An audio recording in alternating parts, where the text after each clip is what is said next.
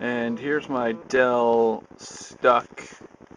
This is the Dell XPS M1530 series stuck in loading mode. It's just stuck there. So, and I just got this back today from Dell Depot tech support. They said there's nothing wrong with this, and obviously it's having some issues here. And I'm sure after the screen, once it finishes loading, it'll come up with an error again. I just took pictures of it a few minutes ago with the issue of power supply. And I think you'll see in a second.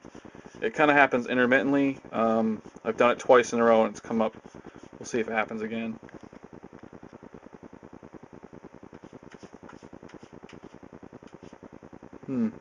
Still trying. Will it come out of that?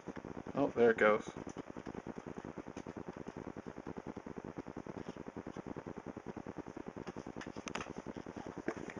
See, this time it didn't do it. We'll try it again on the next round. I'm going to send this video into Dell so they can see the issues I'm having. You can also see the screen. I don't know if it's going to show up on the video, but you can see right along there. They said there was nothing wrong. If you look at my screen here on my other Dell, you don't have that at all. Here we do. I just created a test account to go through some of the issues that we're having. And let's see here. I want to match these up exactly so we can kind of see what the deal is.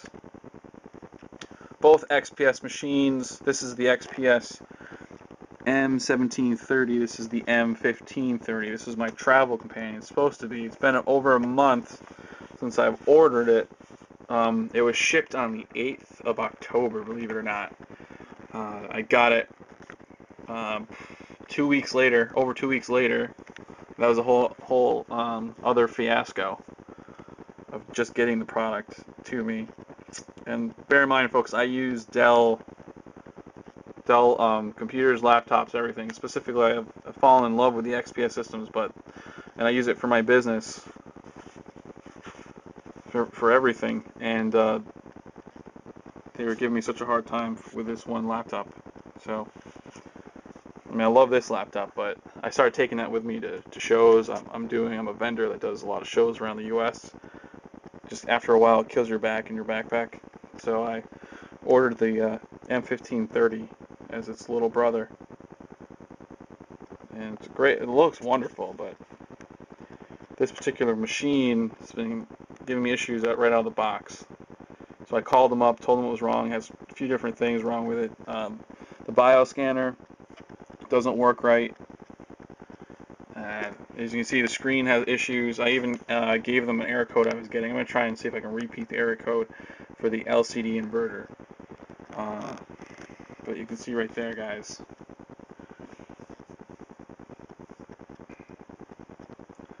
Let's make the backgrounds the same. Let's go back here. Probably end up putting this on YouTube so everyone can see. There we go, you can see it better now. Look at that, look at the striping. You can see the difference. This is an LED screen. I don't think LED screens should do that. I mean, that's horrible. If that's the normal screen, this is my first LED screen, then I'm going to ask them to replace it with an LCD. I've only heard good things about LED, and I don't think people would accept that as normal. And it looks like I'm looking at the camera viewfinder right now, and it looks just the way I'm looking at it through my own eyes. So this isn't any camera tricks or anything like that. This isn't the lens interpreting it differently. This is really how it looks to the naked eye.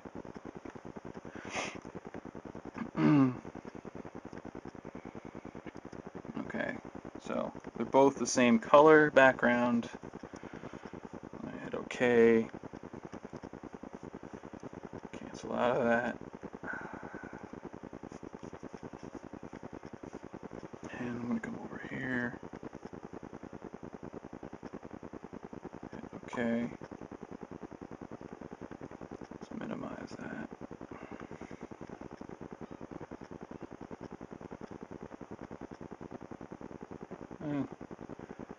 Yeah, I got some games on this one. This one's a great gaming machine. So, alright. Let's try and get them side by side now.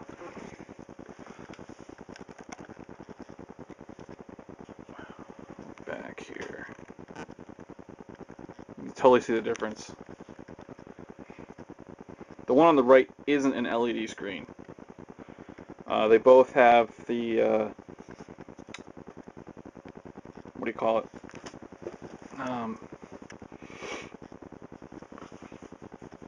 Not the anti-glare screen, but the, wow. The true, I guess True Life is what Dell calls it, the True Life screen, or Sony has the X Bright, I think it is. But, you know, basically the high gloss screen. This is a 17-inch, 15-inch. So, alright, I'm going to stop this for a second, and then I'm going to get the diagnostic test going. I'm now hitting F12. We're going to do some diagnostic tests. I don't know if you can see that. Turn the lamp off here. Can you see that better?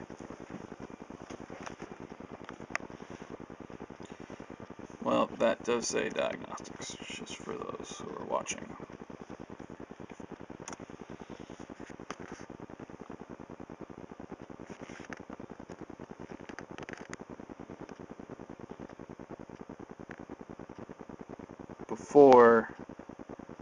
Before I sent it out, I had an error code saying there's an LCD issue. LCD inverter issue. It was like 0326 or something like that. I'll have to look it up. Let's see. I'm gonna look it up now, actually, while we're checking this out. Oh! I don't know why they didn't see this. Here it goes. There's the error. LCD inverter unable to turn lamp on. They said they spent days looking at this machine, let it run for hours, running diagnostic tests at the depot, and I don't even get paid to do this, and I've already found an error. So, I don't know who they have on their diagnostic teams. I don't really care, but all I really want is to have my machine replaced. So, and they said they would replace it if I got it back and it was still having errors. So hopefully, we're going to try this out. I'm going to give them a call in a few minutes.